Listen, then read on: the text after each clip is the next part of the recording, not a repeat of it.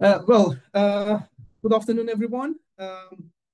I'm glad to have this opportunity to attend this session and share some of my point of views on these important topics with you.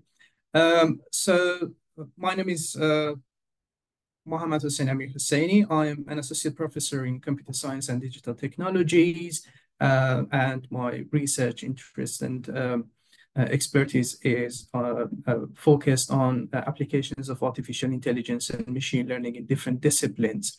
Um, and obviously, I'm working at University of East London. The topic of my presentation is the impact of artificial intelligence on the future of Mediterranean countries. And just as a brief induction before we go to the main topic, I would like to mention that AI, obviously, we all know that is very rapidly transforming different industries and businesses and societies across the globe. And obviously, Mediterranean region is not an exception. Um, so, uh, Considering that this region is a very diverse area covering from Southern Europe to Africa, parts of the Middle East. We should understand that Mediterranean is very uniquely positioned to harness the power of potential power of artificial intelligence in different disciplines, including economic growth, improved governance, and social well-being. And obviously, when we apply AI to different disciplines, this transformation also brings considerable challenges. And people are worried about job displacement, inequality, and very serious ethical concerns. So what I'm going to do in this presentation, I will try to explore the potential impact of artificial intelligence on the future of Mediterranean countries across different sectors. We're going to talk about economic growth and strategies, social dynamics, and of course, environmental sustainability, which is a very hot topic these days. And whatever I say, I try to provide the most recent and relevant references for it, because this is a topic that you can talk about it for days. So if you are interested to read more about any specific part of this presentation and read a little bit more in details about some information that I provide you with, you can obviously go to the references that I will provide you, and you can read more about it. So before we talk about how AI can contribute to addressing the challenges and help to improve the situation in Mediterranean region, we should understand what challenges our Mediterranean countries are dealing with. I'm just going to quickly go through a couple of existing challenges in these countries, and I'm going to start with economic inequality, which is one of the most significant existing challenges. So there is always a very considerable economic difference between urban areas or rural areas, and development gap between for instance, Southern Europe and North Africa is very considerable. Another existing challenge that these countries are dealing with is high employment and skills gap. So the unemployment rate between young generations, especially in North Africa, in countries such as Tunisia, Egypt, Morocco, is very considerable. And we need to talk about it and try to identify how AI can help to improve the situation in this regard. Mismatch between education and labor market needs is also another important thing in regards to high unemployment and skills gap. Limited sources, limited water, and inefficient agriculture is another existing challenge, which is very significant.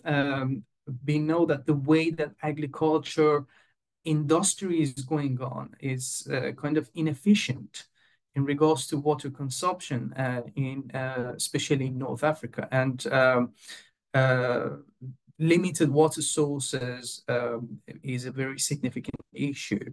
Vulnerability to climate change is another existing issue. So we know that rising temperature um, and sea level rise and all the relevant issues are very significant, not just in this region, across the globe. And the impact on ecosystems, agriculture, tourism, and fishing is really important in this specific region because of the infrastructures and nature of the agriculture. Um, Another issue is aging populations. So we know that countries like Italy, Spain, Greece are experiencing significant aging populations, and this obviously has direct and indirect impact on healthcare system. Migration and humanitarian challenges is also very significant. Mediterranean as a major transit region for migration are struggling with these challenges, and obviously there are some issues with managing migration and providing aid. So we want to explore how AI can address this specific area. A governance issue, there are some considerable bureaucratic inefficiencies in governments, corruption, and lack of transparency in different countries in the region, and practicing efficient governance and economic development is a significant challenge. And of course, tourism management and overcrowding issues is something that we need to seriously think about it. Some of the countries in the region are heavily relying on tourism, countries like Spain, Italy, Greece, and we already know that there have been some protests and local people are not happy with these overcrowding issues and the way that their infrastructure and the resources are used by the tourists. And overcrowding obviously leads to infrastructure stress and environmental challenges. And geopolitical tensions and securities, another area that AI might be able to contribute and address the relevant challenges. There are infrastructure, protection and energy grid security issues, and geopolitical tensions in the Mediterranean region has always been there. And finally, cultural heritage prevention. So countries have been struggling with preserving Ancient monuments, artifacts, and specific traditions, and obviously the impact of environmental issues and this kind of modernization should be carefully considered when we talk about this specific area. So let's see how AI can mitigate some of these major challenges, some of these existing challenges in Mediterranean countries. So based on the order of the challenges that I mentioned, I'm going to go through the AI powered solutions to address these challenges and see how AI can contribute to this. So AI-driven economic transformation is the first point I'm going to talk about it. So the Mediterranean region's economy, as we know, is very diverse. So some of the countries are significantly relying on sectors such as tourism, agriculture, manufacturing, as I mentioned previously. And obviously, artificial intelligence can offer significant potential for growth in these areas. But how? If we focus on transforming traditional industries, this is where AI can play a very significant role through automation, of the existing manual processes as well as data-driven decision making to facilitate the process of decision making and to help the policymakers and managers when they want to come up with big decisions. And also, we need to consider the role of AI in key sectors. So I'm going to divide it to three different specific sectors. I'm going to start with after understanding the impact on economic transformation, I'm going to start with tourism and hospitality. So AI can be considered as a tool that can significantly revolutionize the tourism sector. And countries such as Spain, Italy, Greece are already considering this, significant potential. We already know AI-powered chatbots and virtual assistant systems are very efficient. They can be very efficiently used for enhancing customer service in different disciplines, but specifically in tourism and hospitality, personalized travel recommendations for improving the experience for visitors is something that AI can significantly contribute to it. Also, real-time data analysis can facilitate the process of predicting tourist trends, and it can help the countries to optimize the resource allocation in the peak times, and they can make sure that sustainability in popular destinations is efficiently considered and the relevant issues are efficiently addressed. Digitalization of cultural artifacts can make it possible for other audience from across the globe to access these very attractive sites and traditions and artifacts, and can make them accessible to global audience. And AI-powered language translation tools can help to address communication gaps because there is diverse languages spoken in the region, and this will facilitate the process of greater cultural exchange in the region. The next sector that AI can significantly contribute is agriculture. We know that many countries in the region, such as Spain, Italy, Morocco, Tunisia, are known for their agricultural exports. And AI in precision framing can help to optimize water usage, improve crop yields, and reduce waste in the field. And on the other hand, drones and specific sensors which are equipped with artificial intelligence, machine learning techniques, deep learning techniques can monitor soil health and weather conditions, and they can help farmers to make more informed decisions. So when we talk about the potential of AI in these specific sectors, also is promising, economic growth, but obviously there are considerable risks that we need to be aware of, and we need to think about them and have a clear strategy to respond to these, risks or obstacles. Some of the risks might be result in deepening inequalities within and between Mediterranean countries, and this is a significant issue to be considered.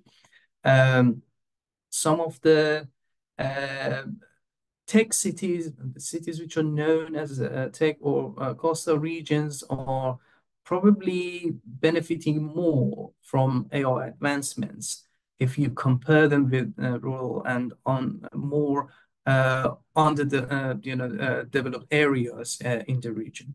And this is where governments should get involved, and they must ensure that the opportunities which are created by artificial intelligence are inclusive, and they have to focus on policies that can support regional development and bridge the digital divide that I'm going to talk about it later. So, um, how this can happen? First, having a clear strategy about startups and innovation. So AI is driving innovation hubs and startup ecosystems in many different Mediterranean countries. For instance, in Southern European countries, especially Spain and Italy, these countries are the home to a growing number of artificial intelligence focused startups. And we can say that the main focus in these countries is more on fintech, health tech, and green technologies and sustainability. Uh, North African countries like Tunisia, Egypt are investing in tech incubators and startup accelerators to be able to compete with other parts of the region and foster, homegrown talent in artificial intelligence and digital technologies. High employment and skills gap. We talked about it as one of the existing challenges that the countries in the region are dealing with. So the impact of AI on labor markets is one of the most critical challenges that these countries in the region are facing with. So AI can create new opportunities, particularly in tech-related fields, but it may also displace workers in traditional sectors. So this has always been a serious worries for people. Um, they don't want to lose jobs. So AI can forecast labor market needs and facilitate the process of designing reskilling programs. And it can also be used to personalize education, particularly in tech or tech-related fields. Um, Job displacement is job creation. So AI contribute to automating routine tasks or manual tasks, which can be easily done automatically. So many jobs, especially manufacturing and agriculture or supply chain management and logistics, may disappear. And Mediterranean port cities such as Barcelona are already adopting AI-driven logistic systems that can reduce the need for manual labor. So they have already started using this, potential power of AI for in regards to automating the processes. On the other hand, new jobs will emerge in AI development, data analysis, cybersecurity, and all other tech-related fields. This is really important to be considered because what you hear in media is that AI is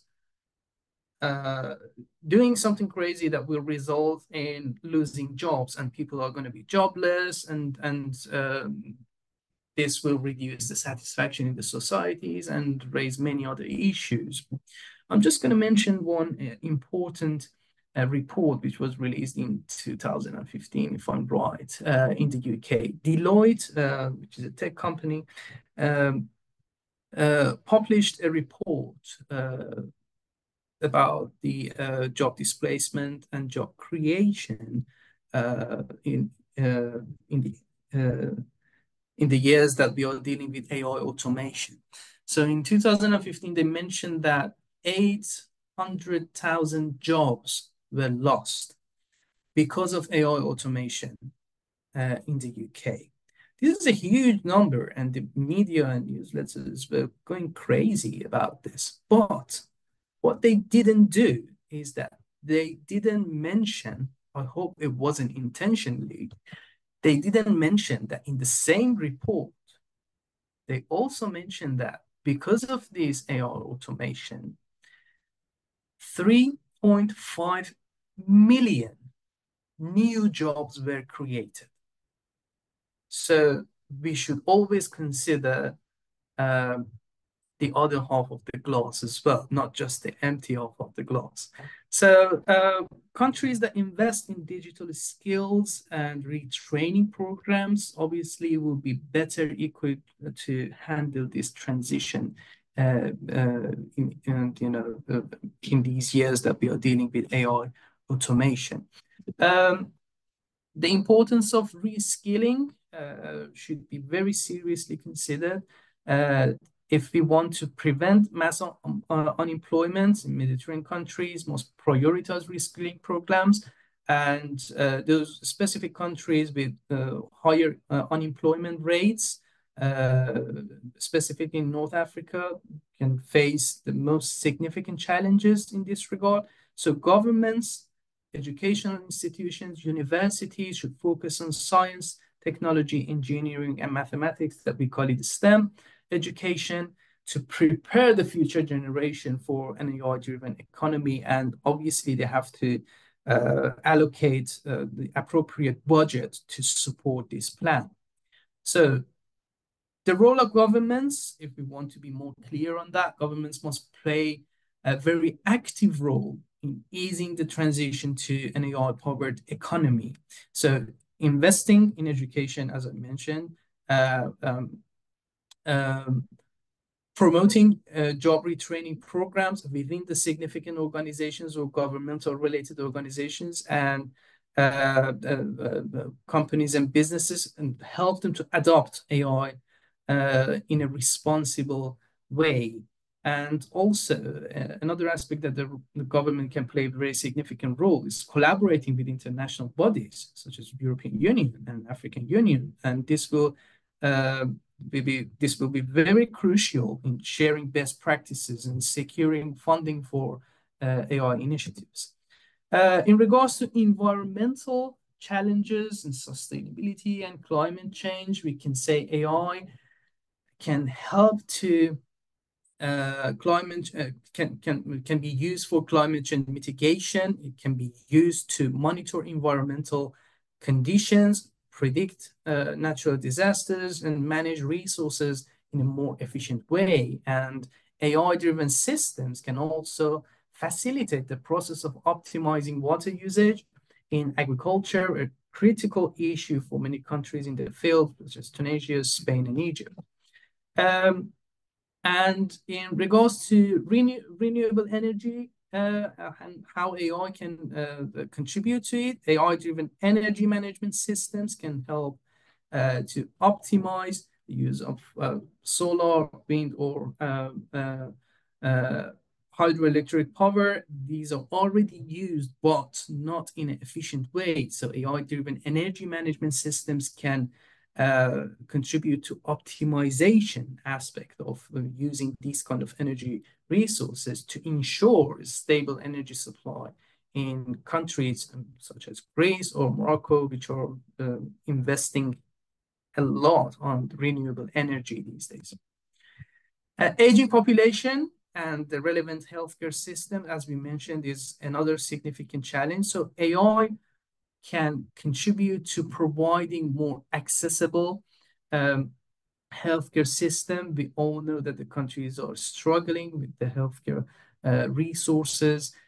So AI-powered diagnostic tools, telemedicine, and personalized treatments can revolutionize the healthcare system in Mediterranean countries, and particularly those countries with more limited access to medical services in rural areas or in North Africa or Southern Europe. And it can also address the needs for aging populations, especially in Greece, Italy, and Spain. Demographic shifts, specific challenges and significant challenges for healthcare infrastructure. In regards to migration management that we mentioned previously, we can say that AI can help to manage migration flows by using predictive analytics to track migration trends and improve border security. But obviously, there are some ethical concerns that we should consider, because use of AI and technologies such as facial recognition can raise ethical concerns, particularly regarding to privacy and potential for human rights violations. And these are the things that policymakers in the region are currently focusing on. And policymakers will also need to strike a balance between security and ethical considerations. And AI in governance, as we mentioned, as another existing challenge, it can enhance governance by improving public administration, service delivery, and transparency using synchronized and connected data sources and using automated platforms to facilitate the administrative processes. And countries such as Spain and Turkey are already implementing AI-driven solutions to modernize their public services, such as digital IDs and AI-based tax systems, for instance. So while governments are doing this, they also need to make sure that AI is used in a way that it can enhance the situation rather than undermine public trust and democracy, which is, a serious concern for people in countries in the region, especially countries like Turkey, for instance. Security and defense is another point. So the use of AI powered systems in military applications has become very popular these days. Drones and autonomous weapons are used, and this will obviously raise geopolitical tensions in a region which is already marked by very historical, rivalries and conflicts. So countries like Greece, Turkey, Egypt may face new security challenges because of this. And obviously, when AI is becoming a critical component of military strategy, they need to think about upgrading their defense strategies and mechanisms and policies. And if we consider the strategic location of the countries in the region, we can say AI can also be contributing to practicing efficient diplomacy to predict crises, solve existing conflicts in the region, and enhance cooperation between the countries in the region. And data-driven insights can provide, more reasonable solutions to diplomats and enable them to make more informed decisions in regional negotiations for trade deals, economical decisions, and climate agreements. And finally, AI in digital divide. If we consider digital divide as one of the concerns in the region, we can say AI can help close the digital divide and address this gap by providing more affordable tech solutions, improving digital literacy, and expanding high quality internet access to underserved regions. So if I'm going to conclude everything and just quickly navigate the AI future in the region, we can say that based on what we discussed, AI has the potential to significantly contribute and impact the future of Mediterranean countries by contributing to different sectors, driving economic growth, improving public services, and addressing social and environmental and sustainability challenges in the region. And we should also remember that governments play a very significant role in this transformation, and governments, businesses, and civil society, they all have to work together to ensure that the benefit of AI are distributed, in an equal way, and they can address the ethical concerns in a responsible and appropriate way. And by investing in education, innovation, ecosystems, and inclusive policies, the countries in the region can harness the power of artificial intelligence to create a more meaningful and sustainable future for all their citizens.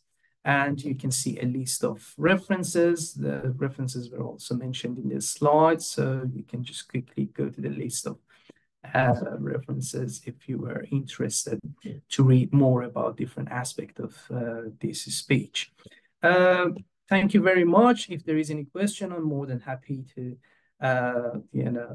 ask to respond to the questions. And if you're interested to contact me to discuss any of these points that I mentioned, or if you're interested to initiate any collaboration, any research collaboration, feel free to contact me. This is my academic email address, and I'm always open to negotiate potential collaboration opportunities. Thank you very much. And yeah, back to you.